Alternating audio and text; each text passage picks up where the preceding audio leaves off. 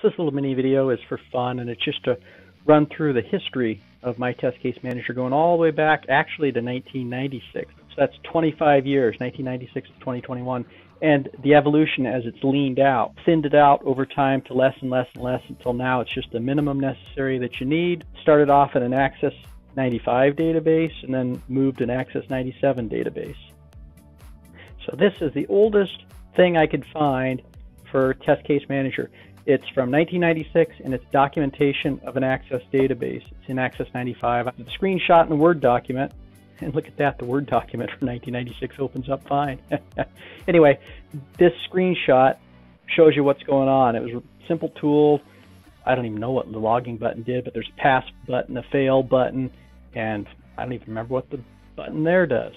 And that's the only screenshot I have, so I think this was it. I think you just move through the records down here at the bottom for your test cases, and you had no logical grouping, no tree structure, no nothing. It was just there's your test cases, some notes, and that's it.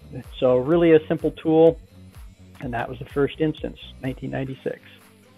Moving along to version number 2 in 1999, I started my first freeware hobby site, Pierce Business Systems, and I retired it in 2003. So this is Test Case Manager version 2.11. I'm going to show it here in a minute. It was last deployed October 3rd of 2000, and that version was pretty extensive. You're going to see all the different screenshots and all the different forms and all the different reports and all the different user-definable fields, and it even supported multiple languages, complete with a language translation file builder. All that stuff was built in here, and I'll show you with the Wayback Machine. We'll go look at those screenshots. But the bottom line was that, like most test case management systems of today, the overhead's just too heavy, and you can never achieve flow state. I talk about that in the overview video, where you're just really efficient and just banging out test cases and concentrating and focused, and there's no distractions.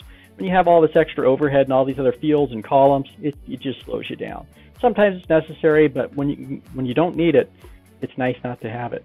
So this version 2.11 was also Microsoft Access version 2000, I think, and it had many knocks against it. Access does. That is that it's not a server-based, it's client-server, it's not a true database, it's files-based, etc. Anyway, we'll look at that next. So next we're going to go find the oldest instance of the second version of Test Case Manager. There's a whole bunch of builds of it, so it's version 2.11 is the furthest along that went, and it was in Pierce Business Systems. And I might have it on a CD somewhere. But so anyway, the simplest way to do that is go to the Wayback Machine. So archive.org/web, pretty neat. And so you can go way back in time. So I'm going to go to this one, tvsys.com. That's my old website. So let's hit enter, and this will take us to this graph. I could go to the very first instance of when it was saved way back then, but I don't want that. I want right in, let's check this block of time in 2004, and we'll pick not sure, June 14th, and we'll pick that time, 7:20 p.m., and we'll click it. And so the Wayback Machine, yep, there's my old website at that point in time.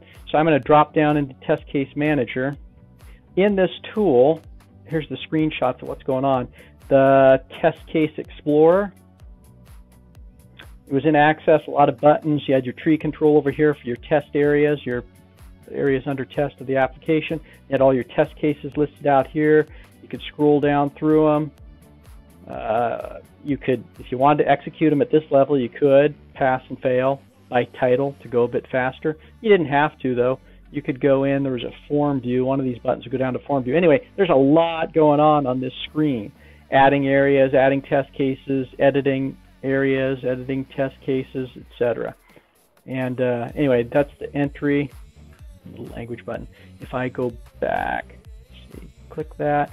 That was a Test Case Explorer. Here's a test case detail when you're in the details, and yeah, there's your passes and fails and saving results and user-defined functions. I mean, this tool, it looks ugly, but it's 25 years old, but it did a lot.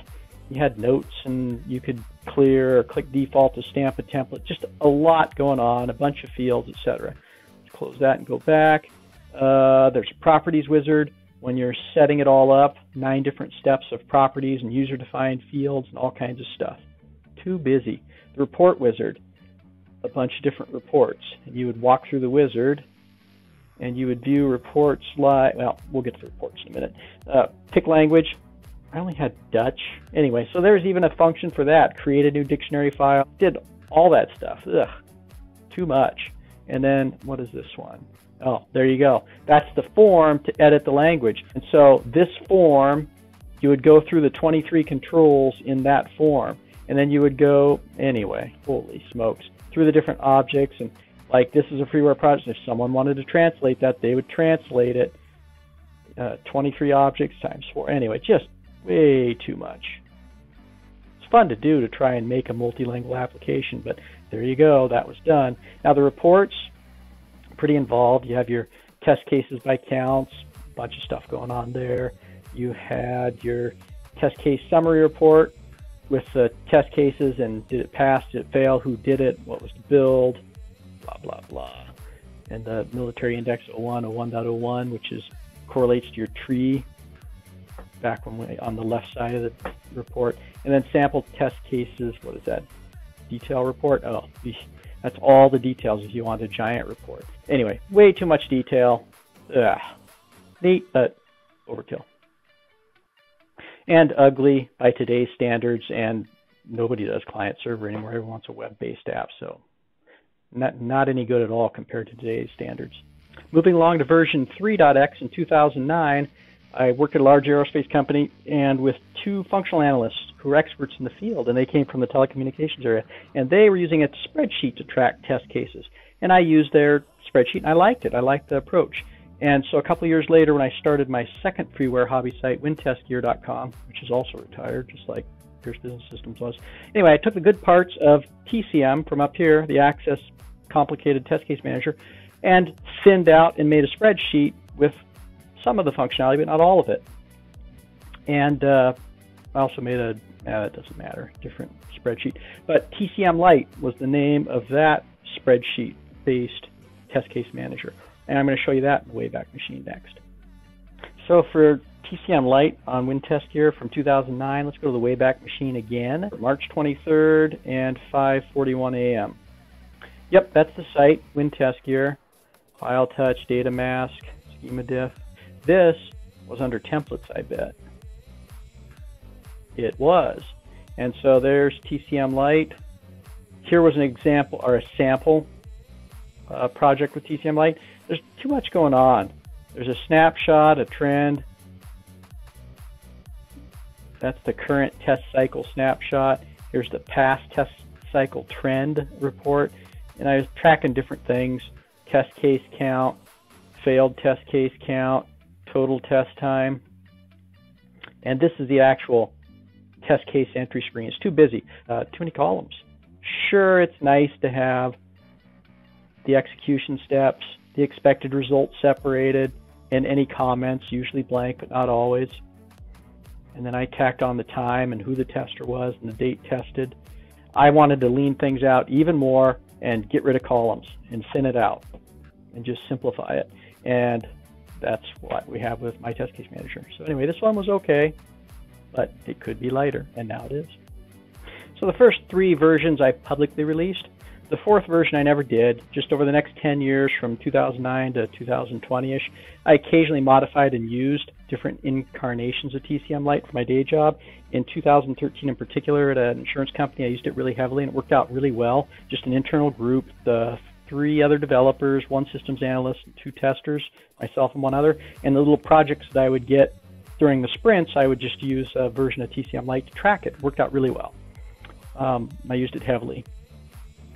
I also used it in 2019 at a different company on a 2-month project that had a lot of churn, and it was really handy to be able to track that churn and show what was going on build to build. There's a lot of test cycles in that project. I did find this Excel template that I was using for exploratory testing, and I was using it pretty heavily in 2013.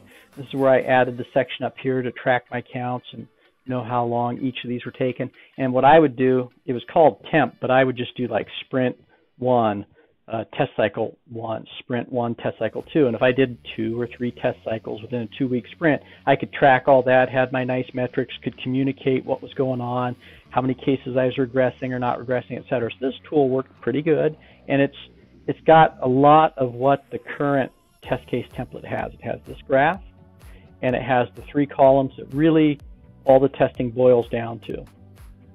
And so it's pretty close predecessor, what is there today. This is pretty close to the current one, and that's 2013. So there we go, that's the evolution. And finally, version 5 here in early 2021, I started my 3rd hobby site, which you're looking at now, I'm watching the video from. And this time it's not. And finally, version 5 here in early 2021, I started my 3rd hobby site. And finally, version 5.x, the current 2021 April version of My Test Case Manager, looks pretty close to the version 4.0. It has your test cases. Yellow text means you can edit it. Got the little graph up here, and then all the different test run information down here, reports over here, etc. So that is the evolution of My Test Case Manager. Thanks for watching, and hey, thanks for using the tool too. And if you have any suggestions, shoot them to me. You can hook up through YouTube or in GitHub. Either way, you can contact me and send me suggestions to improve it.